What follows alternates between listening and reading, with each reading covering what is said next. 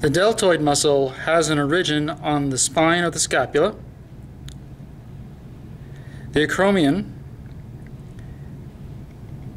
and the lateral part of the clavicle.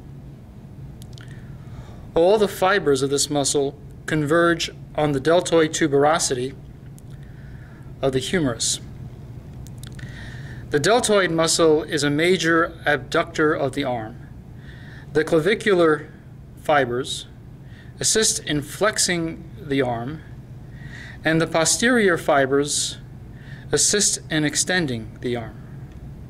Now I will remove the deltoid muscle from this model so that we can look at the muscles on the posterior side of the scapula.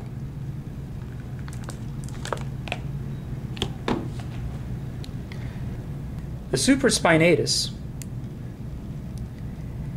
has an origin on the medial 2/3 of the supraspinous fossa of the scapula, and it inserts on the greater tubercle of the humerus.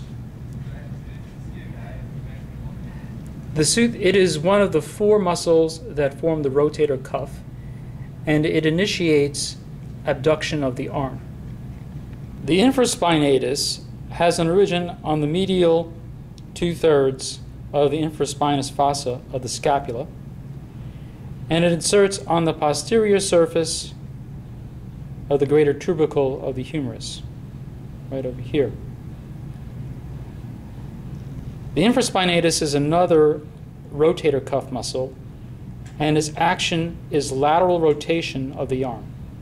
The teres minor muscle has an origin on the posterior surface of the scapula, immediately adjacent to the lateral border. It asserts on the posterior surface of the greater tubercle of the humerus. It is another rotator cuff muscle, and its action is lateral rotation of the arm. The teres major muscle has an origin on the posterior surface of the inferior angle of the scapula. It asserts on the medial lip of the intertubercular sulcus of the anterior surface of the humerus, which you can't see from this view. Its actions include medial rotation of the arm and extension of the arm.